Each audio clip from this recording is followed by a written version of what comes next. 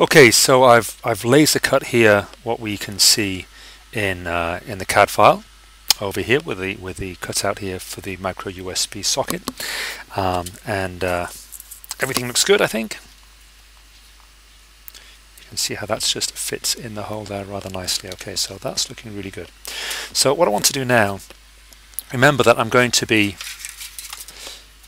placing this card inside the 3D print, and I'm doing this because I want to obviously have LED lights inside this box, inside this 3D print, and if I were to stick down and try to solder the wires up in the base here, it's going to be quite difficult to do because the walls of the letter here are kind of obscuring my access or obstructing my access, and as well I don't really want to be soldering with a soldering iron at about 330 degrees Celsius onto this ABS plastic.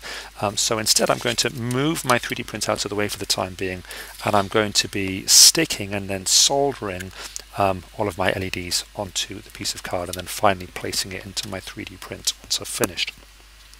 Okay, so here we go. I'm going to start down here. I haven't actually got much LED strip left. The LED strip that I used for the S here was bright white, and this is warm white. I've got more warm whites than bright white, so I'm going to go with the warm. And additionally, when I was planning to do this, I thought about having 2 strips of LEDs down here, but I don't have enough to do that, so I'm going to have to just do what I can. Now let's have a see here. This is peeling away slightly. I think I'm probably going to start at this end, I'm not too sure. Also as well, I've got some side cutters here. I could use scissors, of course. In fact, let's just minimize 2D design, and you can see I've also got, here's my other offcut of warm white LED. I'm going to have to cut off the wires here, which is a shame, and just use that little bit there. That's going to be my crossbar. And I've got some copper tape here, which I'm going to use to do some connections, which I find easier than using wire. You'll hopefully see why shortly. Okay, so how am I going to do this? Let's first of all just trim that back a little bit more. Okay, and let's take that right down into that corner. So I have thought about this in advance. I have actually thought to myself, okay, how am I going to do this? He says that, and then he sticks down in the wrong place. I want to make sure that this is going to be in line with the diagonal of the A there. So that's looking better. Let's take that up. Now, as I get to the top here, what I want to do is bend this across. So to help me do that, okay, it's actually right near the top. So I think what I'm going to do is I'm going to make it so the LEDs come up, down, and then back down there. So to do that, sort of see, I'm going to use the side cutters to cut through half of the LED strip. Now, are those side cutters doing what I want them to do? I thought this would be the right tool to use. I did use some scissors on the S. Yeah, oh, it's going through now.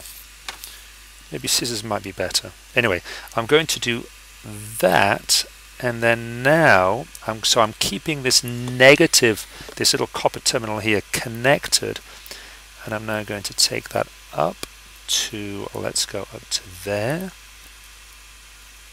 Peel back some of the waxy paper there to stick it down.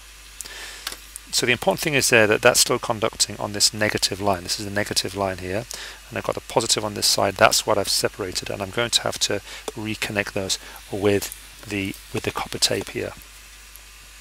Okay, now let's just cut here. When I'm cutting here, I'm cutting right on the black line there that separates the individual LED lights. So when you're cutting the LED lights, you should never cut anywhere else except on these black line separations. That's now going to come across. That's looking nice. I'm liking that. Ah, now what's happened here? Unfortunately, when I cut it, it's also stopped the waxy paper from peeling away. So that's a pain, but it's kind of good that you're seeing it happening here. And then you know to prepare for these things. And now I've got to do something about this. Dear me. Life is never simple, eh? Okay, I'm just going to pause this for a second and try and fix this. Okay, I've got it now. I've fixed it, and I've also got myself as well just some children's scissors really, but I'm finding the small blade there gives me a bit more control. So that's going to go over to there, and then now I want this run of LEDs going down there. So let's see what I can do now. So I'm going to trim this back here again on that line. I had to physically push down on the blades there for that to cut through, so again it's not perfect, but hopefully now, yep, that's peeling back there. So that's peeled away with the waxy paper beautifully. Again, just making sure that that's going to line up with the diagonal of the A, of this leg of the A here. I'm liking that. That's nice. It's going to go all the way down to the bottom.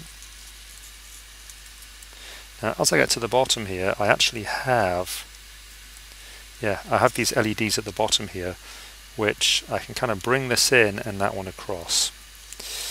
Do I or don't I? I could just cut that off, couldn't I? Just cut that off and be done with it. But I'm feeling as if the foot here of the A needs a little bit more light.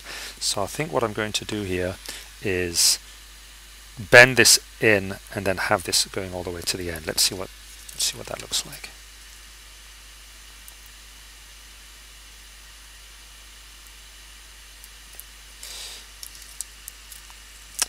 No, that's not going through at all. They worked fine yesterday. Is this super tough warm LED strips? Maybe.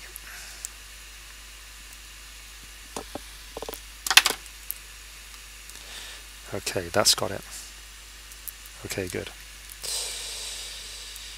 Okay, so that's going to go into there, and then I'm going to have this LED bending in again.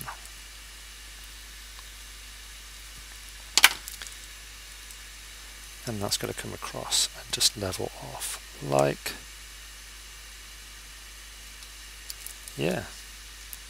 like that. Okay, so that's what I've gone for. As I say, I'd like to have a second run down there. We'll have more LED strips available, and you will have obviously more choice. Okay, last thing to do here, I'm going to pop this one in. Okay, and I'm just going to pop it in like this. So I'm going to have to cut off these wires, sadly. So I think I'm just going to cut it like that.